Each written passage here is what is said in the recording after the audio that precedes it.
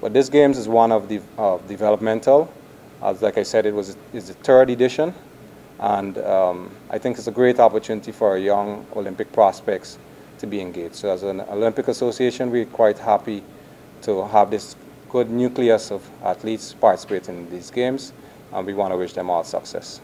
I think being pragmatic, we understand where our athletes lie, where the competition is. As most of the coaches outline, the region is a tough one. Medal prospects are always welcome.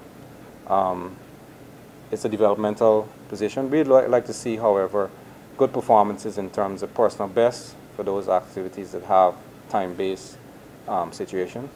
Medals will be the ultimate. And good performance in terms of competitive activity, and those athletes doing of their best. You know, in terms of the managers reporting good progress, good attitude in all positions, and so on, good discipline. And you've seen the growth and what is being taught in their training regimen being exemplified. Because, as we said, these are pillars to build on.